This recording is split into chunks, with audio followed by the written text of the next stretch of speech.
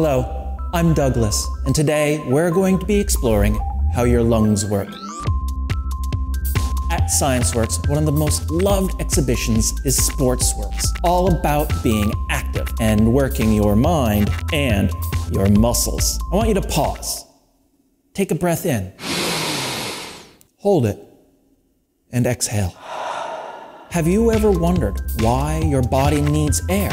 You can learn how your lungs work by making a model from objects you might have at home.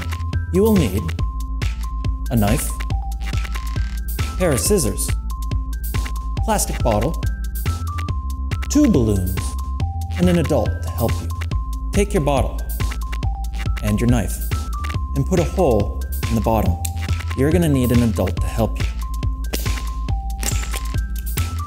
Take your scissors and cut horizontally all the way around the bottom of the bottle.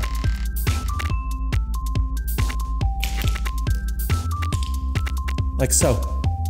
Take 1 balloon and put it into the top and stretch it over the bottle opening.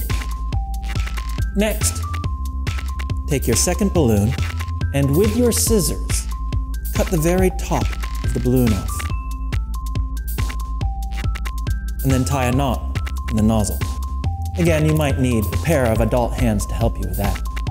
Take your balloon that you've cut the bottom of and stretch it over the bottom of the bottle.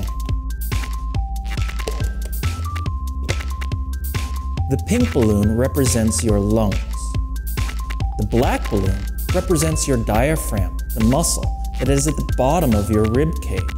When your diaphragm contracts, it pulls down, lowering the pressure in your chest, allowing air to be drawn into your lungs.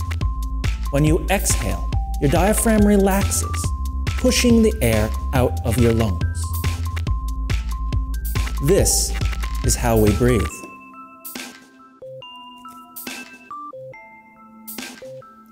This is an actual model of human lungs.